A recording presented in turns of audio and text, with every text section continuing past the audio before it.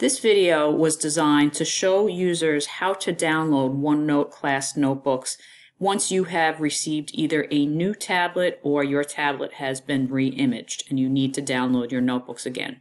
So the first thing you're going to do is you're going to go to the Office 365 homepage and you're going to put in your username. After putting in your username, you're going to put in your password and you're going to click sign in. So there's a couple of different ways you can do this, but one of the easiest ways to do it is once you are logged into Office 365, you can go over to OneDrive,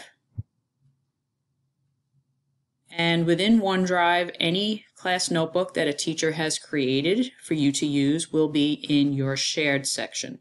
So within OneDrive, you're going to come over to the left and you're going to click on shared. And you will probably see a lot of notebooks in here, but what you're going to do is you're going to look for the first notebook you want to open. And there's a quick way to open your notebook. Instead of opening it in the online version first, what you can do is hover on one of the notebooks where you see these three dots over here and click on the dots, and you're going to select open, and you have two options, open in OneNote Online and open in OneNote.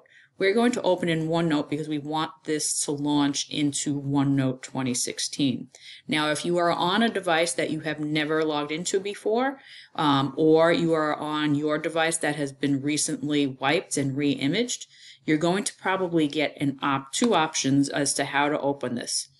If your screen doesn't look like mine and it says choose an app, you are going to choose Open in OneNote 2016. You may get a window that says Open OneNote 2016 or Open in OneNote. Just where it says Open in OneNote is the OneNote app. If you are not used to using the app, you're going to click on OneNote 2016, which is the one that we generally use in school. So once you click on that, it's going to launch your notebook. So your notebook will start to launch and it will start to sync.